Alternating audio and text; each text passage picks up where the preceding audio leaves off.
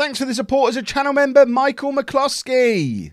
No, I didn't expect this either. It's all getting a little bit crazy, isn't it?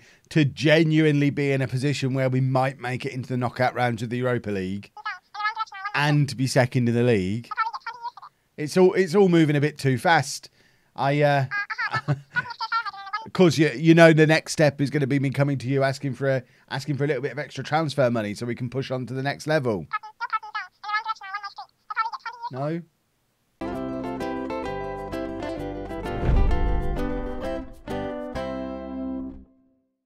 Hello and welcome to part 29 of the Greek Odyssey. I'm Kevin. Coming up on today's episode, we have two games for you. We're at home against Besiktas in the Europa League and against AEK in the Europa League. Since you were last with me, this is what's been going on.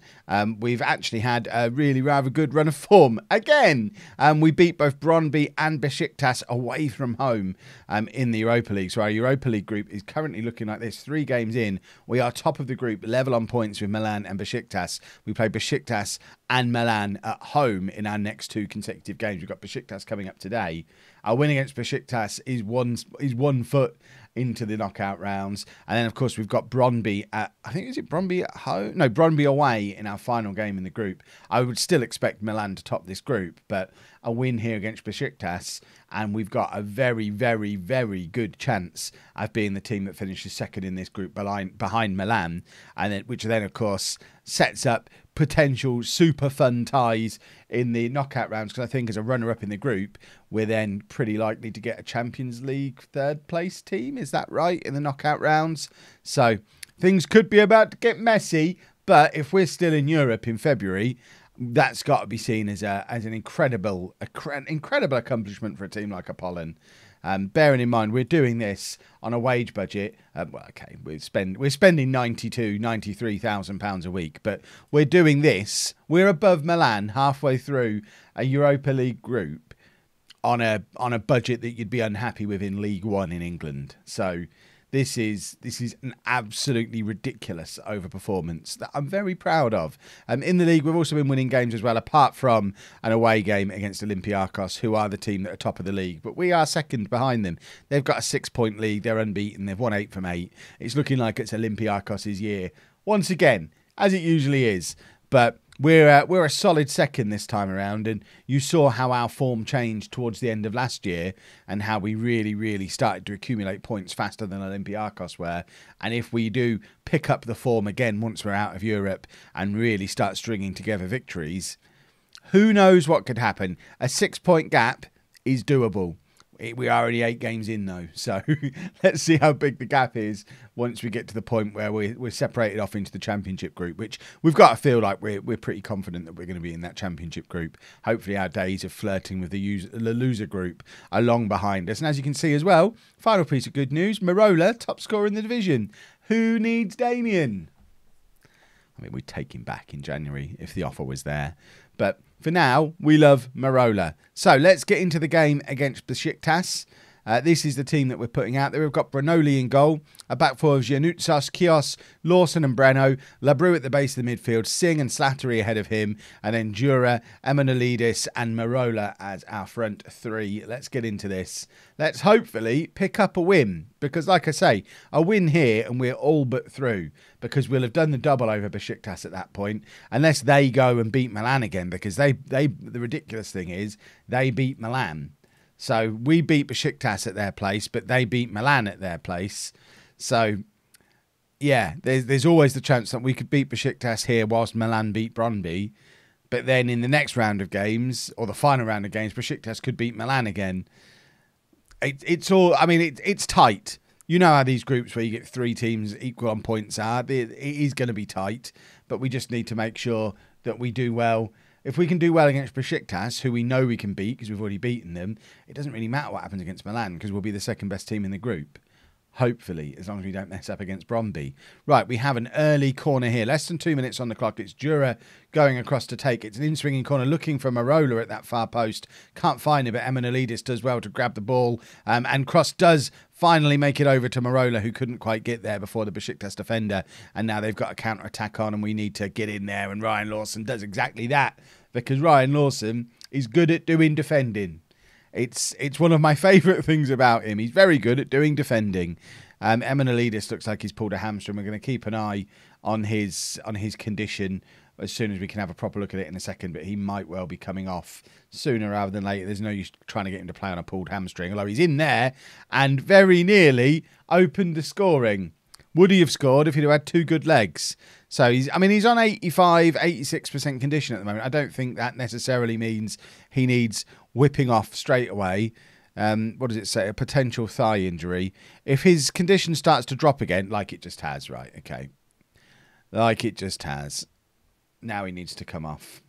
So Baja can come on for him. Hopefully it's not too serious an injury for Emanolidis. But you know how dodgy hamstrings can be. If he's actually pulled it, that could be him out for a little while. Brunoli was a little bit out of position there, but Kios with a wonderful saving tackle to come across. I mean that it didn't matter. Kios and Lawson together are a fantastic defensive partnership that I'd love to keep together for many, many, many years. I don't know how likely it is. Obviously, Lawson's only back here on loan. We'd love to bring him back permanently at some point.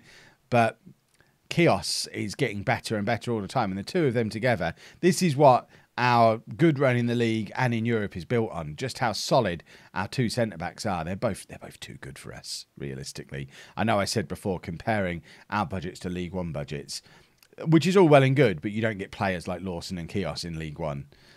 Because they're both good enough to be playing European football for the rest of their careers now. Jura with the in-swinging corner, looking for Marola again, but he can't quite connect with it properly, but does manage to grab the loose ball that was a result of it, but couldn't direct his cross correctly. It's now a counter-attack for Besiktas. We need those defenders to be in again, and Breno joining in the fun, and Baja as well. We are defending very, very well. Once again, the one worry I would have at this point is we're not looking very effective going forward. But our entire back line is looking very, very solid at the moment, which is lovely. Breno now with the throw, lobs it into the area, looking for Jura, who was lurking at that near post. Slattery finds Baja, who's now picked up an injury of his own, but it doesn't matter. It might matter, but for now, he's put it into the back of the net from the edge of the area. It's only a bruised shin. He ain't coming off for a bruised shin when he's already on as a substitute for someone who's done their hamstring. Come back to me when you've got a proper injury. If you can do this with a bruised shin, you can do anything with a bruised shin. That is a lovely finish, and it's just the breakthrough we needed. Just before half-time, 43 minutes on the clock. It's Apollon 1, Besiktas 0, and we've looked like the better team, which is awesome. Don't get complacent. Do not get complacent. How are Milan doing? Milan are also beating Brøndby. So have we got a latest score there? Milan, no, oh no, there you go, 2-0. So Milan 2, Brøndby 0. So Milan moving above us as it stands. A draw here does leave us in a precarious position. Really precarious. We're gonna need to make sure we beat Besiktas, because we're definitely going to lose to Milan in the next game, while Besiktas are thumping Brøndby presumably. We don't want to get into the position where we have to go into that last game when Milan are already qualified, hoping they do us a favour, or knowing that we've got to beat Brøndby 8-0 or something ridiculous like that because Besiktas already have. I would be very upset if we go out of this group level on points with somebody because we gave away a lead or something like that. If we're going to go out, let's get thumped. If we're going to stay in, let's stay in. And Baja's in again. And for a man with a bruised shin, he's not doing too badly today, is he? A second goal for Baja. It's 2-1 on the night. Well, 2-1 on the night. There's no aggregate. It's just 2-1. I don't even know if it is night. Does it look dark? No, but the floodlights are on. So it probably is dark. But I don't know that it matters. What matters? What am I saying? What matters is we're 2-1 up. And Baja's broken, but we've just got to keep him on because we don't... A, he's really dangerous today, and B, we don't have anyone else to really come on in his position. Excitingly as well, looking at the attendance is way... I mean, it's almost double what the potential attendance, what the potential capacity for the new ground we were looking at is. So again, hopefully it's going to be another step towards not having to play an epoxy little ground, which we are desperate to avoid. There is nobody who can come on for Baja, so he's just going to have to stay. I mean, in fact, that's... Maybe we could bring Simic on to play on the right-hand side. It's not ideal, but I guess it's better than risking more injury. And Simic theoretically should be able to play out wide. He's He's quick. He's reasonably skillful. I think he can play out wide, even though supposedly he can't. And for my last trick, Jura is going to come off, and we're going to bring Calavera on, and we're going to make it all make a little bit more sense. So Simic can go up front and do that. Calavera can come into the midfield. I know what I'm doing. It does make sense when we eventually get there, and we're going to do that. Just because we've broken our wingers, so we might as well. Right, what's going on in the Milan game? They're still 2-0 up. We are looking a lot more precarious, although Besiktas now have got an injury when they were... So they're effectively down to 10 men at the moment, which is handy. Januzas with the throw, looking for... I don't even know who he's looking for there. But Marola picks up the ball eventually. Marola dancing through the penalty area. He lost it and then won it back again. Lost it again, won it back again. But, I mean, he's wasting time, which is more important than anything. Giannutsas does very well to get himself out of trouble there. It falls to Singh, who tried to play it forward looking for Marola. It was a poor pass, and now we're in a little bit of trouble. We need those defenders to do their thing again, and that's exactly what Ryan Lawson does.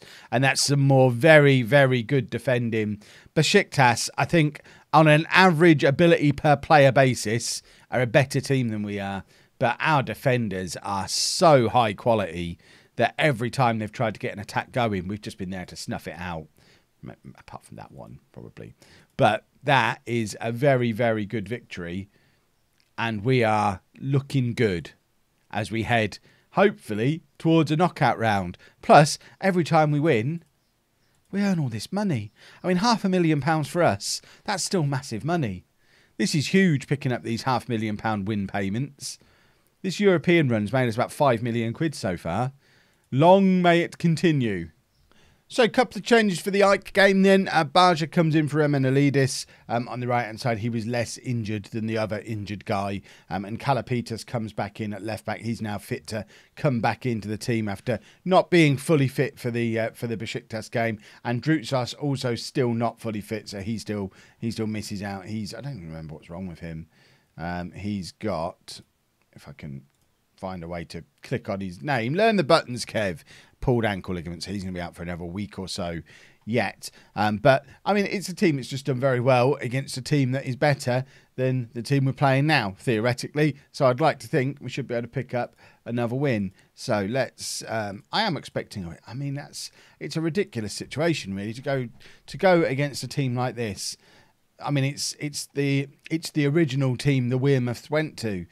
Back when I was ignorant and still calling AEK Athens, like I imagine the majority of you will still expect me to, because that's how I think everyone says it in England. But I've been told it's Powok, Ike and Offie. That's how you say them. Someone could be messing with me. The whole of Greece could be messing with me, but our Greek streamer friend that we like to raid on Twitch sometimes, he confirmed it is Ike. So if he says it's Ike, it's Ike. So let's... I don't even remember. What was the point I was making at the start of that? Yes, that they're not as good as Besiktas and that we now expect to beat them, which is ridiculous because they're a much bigger team than us, obviously. And they've just shown that by grabbing a goal early on. Europa League hangover! I can't even call that because we haven't had a problem coming back into the league after European games at all. If we now do it in a video, it's just because we weren't very good in this match. It's nothing to do with the fact we're off the back of a European game. We haven't even travelled. It's 2 consecutive home games. So I think we're probably just need to wake ourselves up a little bit. Show some passion, you rascals. We like playing the underdog, and maybe the fact that I've told them that we should win has put a little bit too much pressure on, because AEK are the other team who are pushing it, or not exactly pushing Olympiacos, but challenging for that second Champions League qualifier spot that we got this year. Them and Powok are the other two who are realistically in the mix with us. Panathinaikos, falling down the league, might not even make the Champions Group this year, which would be a very interesting turn of events. We've basically replaced them as part of what I guess would be a big four in Greece. Although we've been rubbish today, 2-0 down. in what you could say is a strong... With Kalapitas back in, I would suggest this is a stronger team than the one that's just played Besiktas. I was shouting about how good our defence was, and then we've come in and conceded 2 goals at home against this lot. We're now demanding more. This isn't acceptable. I specifically said don't get complacent, and now we're getting complacent. This is the opposite of what everyone's instructions were.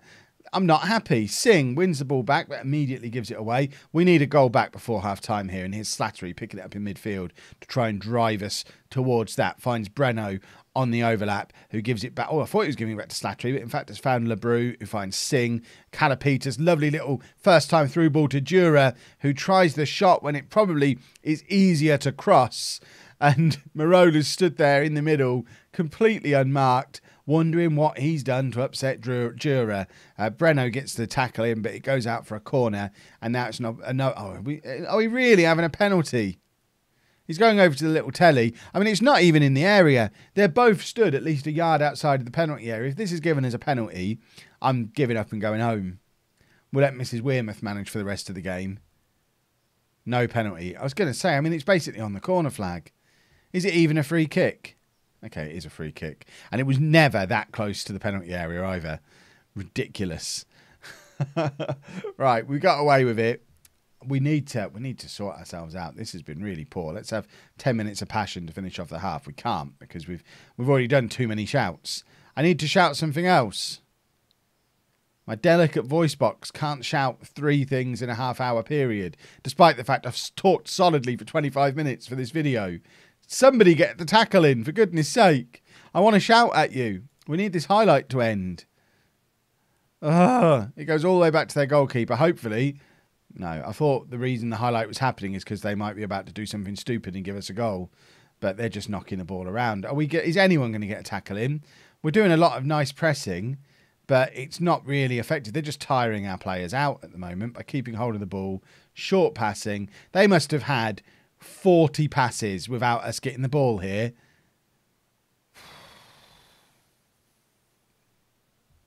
Well, we have been absolutely terrible in that first half. I am screaming and shouting and we're going attacking and we need to sort ourselves out. We only had 2 shots in the first half. Couldn't get hold. I mean, you saw at the end there, we couldn't get hold of the ball. How can we be so poor domestically when we've been so good all season? But how can we be so poor in this match when we were so good, so heroic against Besiktas? It's like we used up all our trying hard for a week. Now we just need an easy game. That fella behind the goal in the green, he's having a lovely time. Right, demand more. More. Come on. Chios is anxious. Not as anxious as I am right now. I thought we were going to actually be part of a title challenge this year. We're 9 points behind after 9 games. How do you drop a point a game against your title rivals at the start of the season? Because they're not because we're not title rivals. That's why. That's how. It's easy to do. Right. Panolius, who is the young 17-year-old who we looked at before the season started as a potential option, ended up not using him in the Europa League qualifiers, sensibly, I think. But he is now going to come in and make his debut on that left-hand side and hopefully offer us something a little bit different to what we've had so far today. If he comes in and is a hero, then we've got a little bit more competition for places in the team all of a sudden. I've asked them to get creative, mainly because I don't want to put loads of pressure on the youngster who's just come on.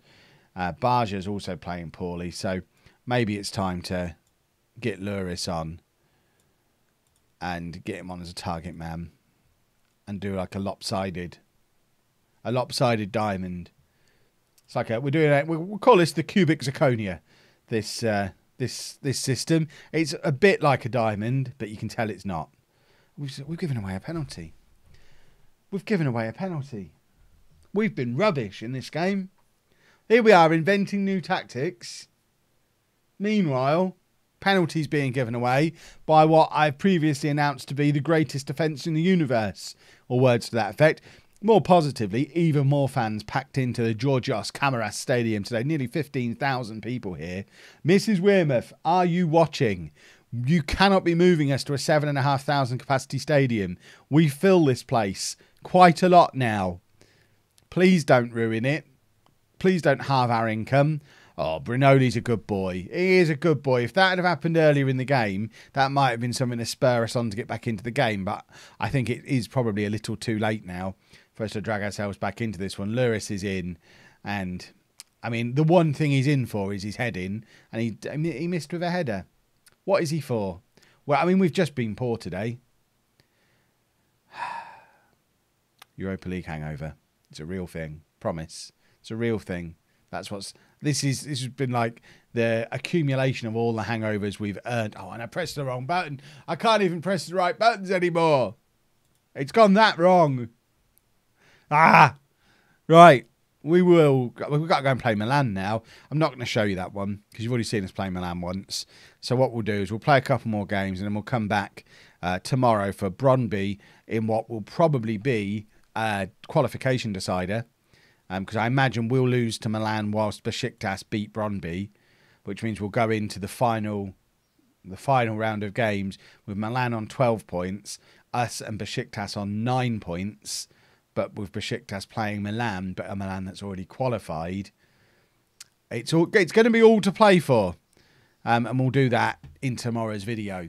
If you've enjoyed that, please make sure you leave a nice big thumbs up on there for me. Subscribe to the channel for daily Football Manager videos. And thank you very much for watching.